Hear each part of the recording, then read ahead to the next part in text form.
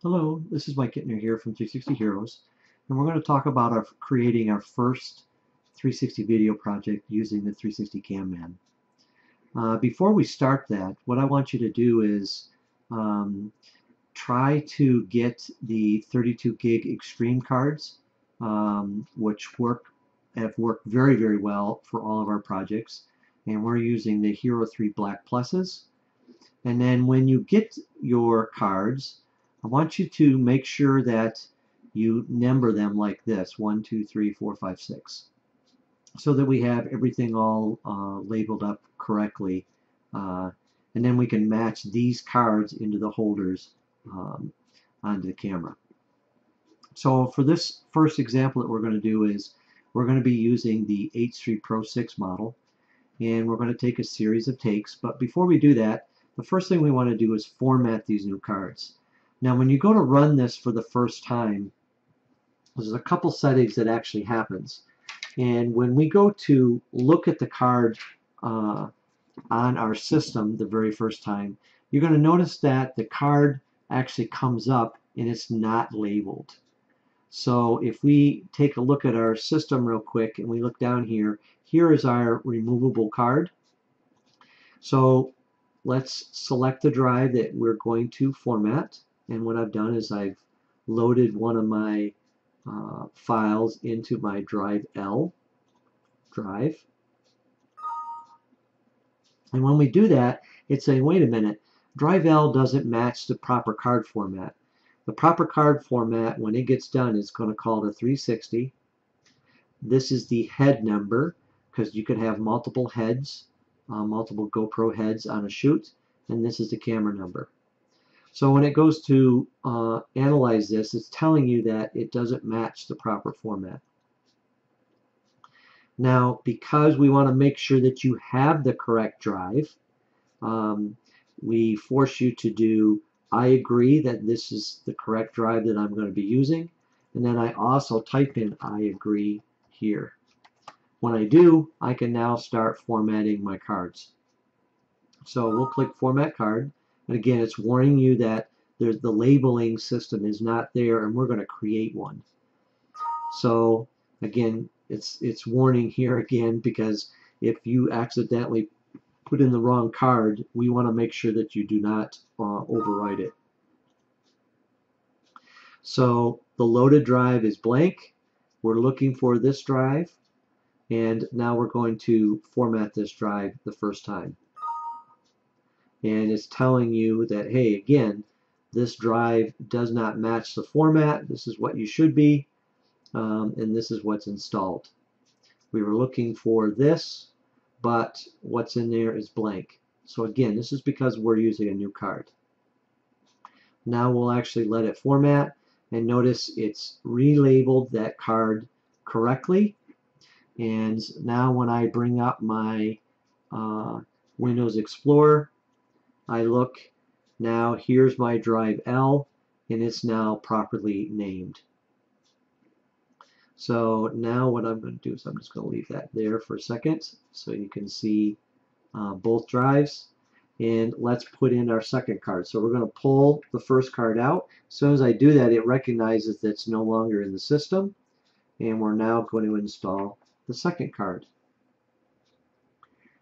Again, when we do that, it's saying, well, wait a minute. This doesn't match our format. The drive that you entered was this drive. So it was looking for this card. And when we get into the automation process, the next time we go to do this, it actually flies right through here. But again, because we have brand new cards, we need to label these correctly. So we're going to format the drive, and it's formatted the drive. And then if you take a look down here, it's will name these file drives correctly. Okay, so now let's put in our third card.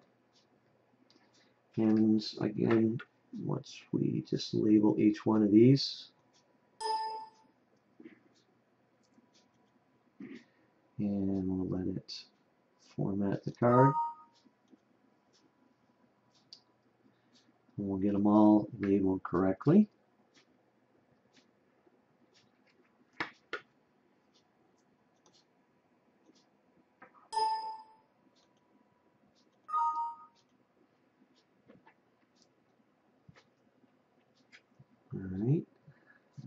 set.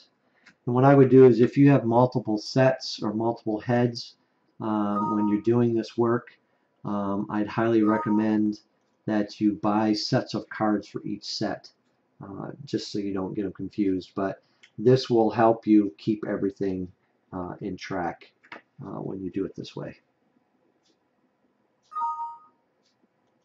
Again, this is our new one. And we're now all set. So if I go over here and I just do a refresh, okay, here's my 6th card that we just finished. And that's pretty much it. So that's formatting the drives from scratch the first time. Now let me take you through the process of formatting existing cards that we've already used from a previous shoot, and we want to start all over to go out and shoot more 360 video. Here's the steps for that. So it wants us to, we'll say, format the drive. It's looking for us to load a card. It automatically, it says it's looking for card 1, and it actually noticed the card 1. Now, you can hit format every time, or if you click this tag on here, auto start on drive load, if it finds the card that it's looking for automatically, it'll just let you shuffle the discs automatically. So the first time I go to do this, it formats it, and now it's looking for the second drive. So we're looking at insert card 2 of 6, and we'll now pull card 1, put in card 2, and notice it says it's looking for card 2 and the card 2 that you have loaded.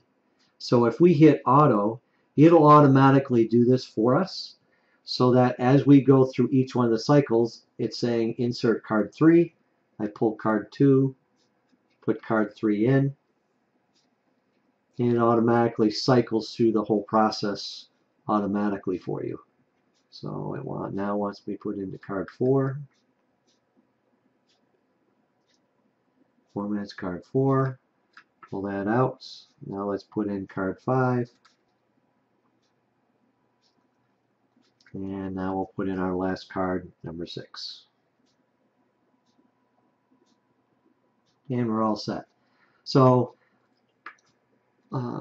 as you can see, the second time through, once the system knows what the card number is by the labels, the process goes much quicker. Okay, so that was formatting the cards, step 1.